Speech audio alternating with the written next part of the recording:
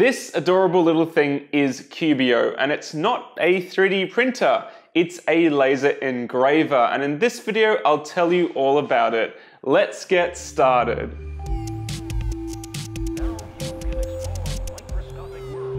How's it going, guys? Angus here from Maker's Muse. Cubiio reached out to me due to some unusual circumstances. You see, at the end of 2018, there were scam websites popping up promising to sell tech products at ridiculously low prices. And well, Cubiio was one of those unfortunate products that these criminals were using to promote their scams.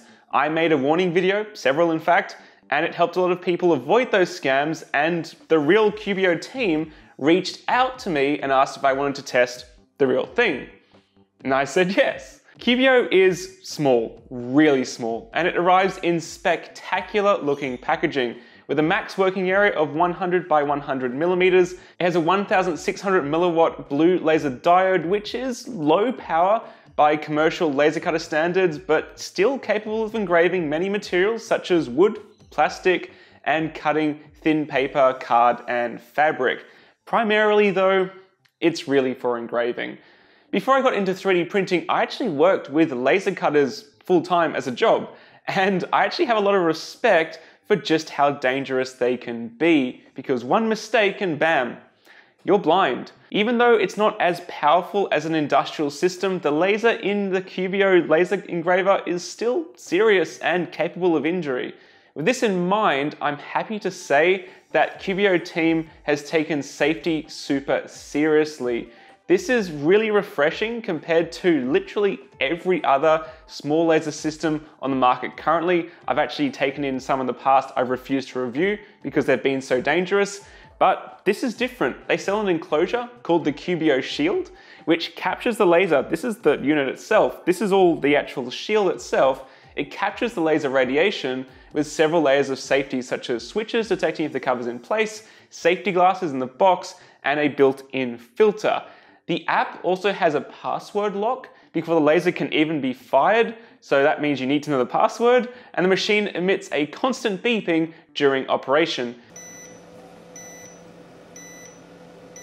These settings can be messed with and some of them disabled when you put the machine into expert mode. However, you are always required to enter the laser password before the machine will fire the laser. This is all great to see, and I'll walk you through the app in a minute. However, I simply cannot endorse the use of the laser engraver in an open air environment like they demonstrated in some of these videos. No matter how many safety checks and glasses you provide, you simply can't completely control an environment with other people in it. You need a physical enclosure to contain the laser radiation at all times, in my opinion.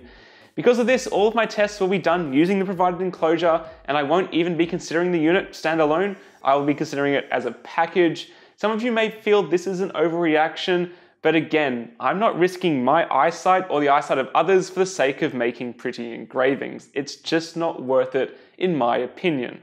By the same token, not all materials can be etched or cut. Remember, we are burning material here, not just melting it. In fact, many common materials you'll find around the home release toxic fumes if burnt. Take PVC, for example, an incredibly common plastic. It releases hydrogen chloride gas, which forms hydrochloric acid on contact with water.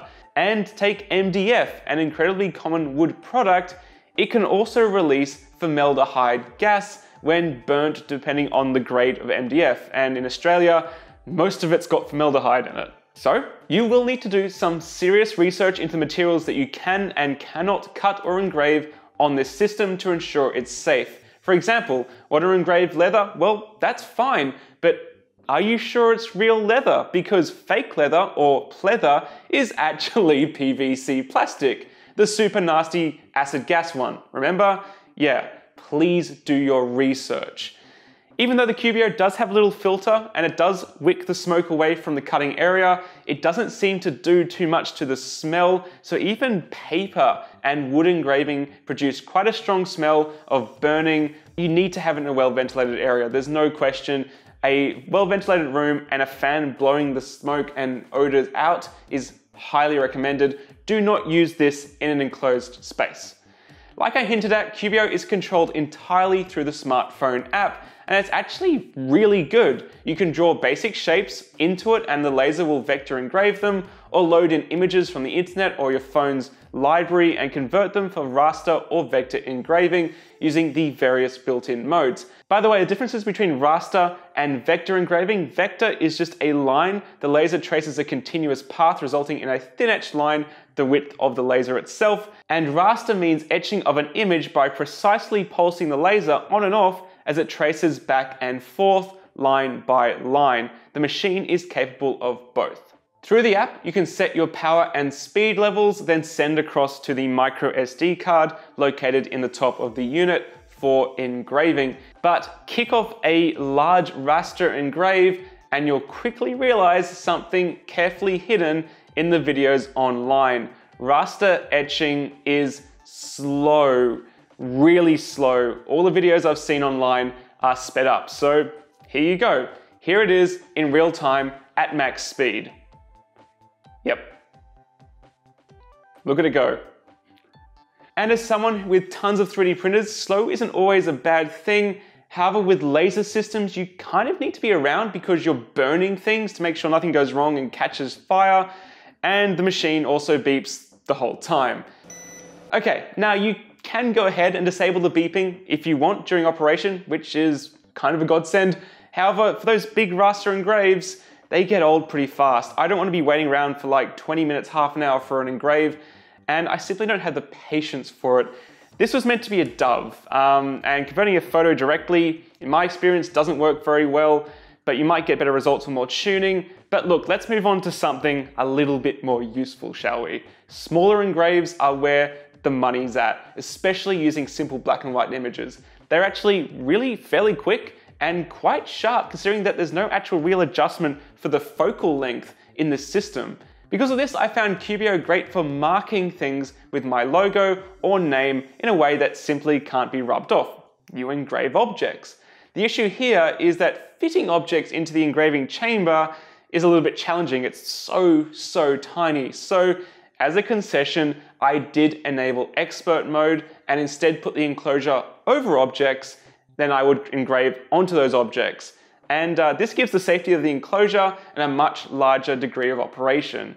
The laser does have built-in movement detection, which will switch the unit off if it gets bumped, which is great and prevents the laser blasting you in the face if the unit happens to fall over. However, you should always still wear the safety laser glasses, because when you enable expert mode, you do have to agree to a disclaimer, so always wear those glasses. Using the built-in features of the app is all well and good for beginners, but expert users will quickly want more control, specifically over the much faster vector engraving mode. So to my surprise, Cubiio can take standard G-code. And there's a full tutorial they've made on how to create it using Inkscape and some plugins, which is free software. You load it into the micro SD card, and then you can access it through the app over Bluetooth on your phone. Neat. Because I have a lot of 3D printers, I was really curious to see what effect the laser would have etching PLA and ABS plastics, and it does work. However, lining up the objects, as I'm sort of hinting to, is kind of challenging. You place the object under it, you do the preview, you half guess it, then you correct, type in the code again, do another preview, and then eventually you'll get close enough to where you're happy. I would really love to see some sort of grid or better approach to alignment here, though I suppose a jig would make it a lot easier if you're engraving the same shaped object repeatedly. While capable of marking most materials, I wasn't able to blast through the anodized coating of aluminium parts like you can on much higher end industrial laser systems. And this is fair enough, although a little bit disappointing. However, something you might notice is the lack of accuracy when Cubiio tries to do anything circular. I struggled with this for a while, and after contact with the team, they're aware of the issue, and it's to do with the complex calibration of the laser's center point. Because the laser is a fixed point versus being on an XY gantry, the maths would be through the roof complex to minimize distortion of the image, and to be honest, it's a small miracle that it works at all. I also suspect they're trying to tune some of the backlash out of the motion components at the same time, so in future, a better calibration method for tuning this would be great for the end user. I struggled with it. I tried some different points on various bits of paper, and while the distortion changed, and I got it a little bit better. I couldn't get it perfectly circular. Cubiio is a brave product. Originally a Kickstarter, they had their fair share of hurdles bringing a product like this to market, but it actually survived, which is commendable. So many Kickstarters for hardware fail. And it's proven to be a small, capable laser engraver with safety considerations rarely seen, and I really like and appreciate that. The distortion issue is something I think they'll resolve in future issues and maybe firmware updates, and I can really see it being something useful for like a pet shop for engraving tags, or a stationery store for engraving custom gifts, or maybe out in the field to mark asset tags, because you could run this off a power bank pretty easily. The price, however, a little bit painful. US $422 for the module alone, or US $645 with the enclosure, and I really do think you need the enclosure. It's built really well with a premium feel.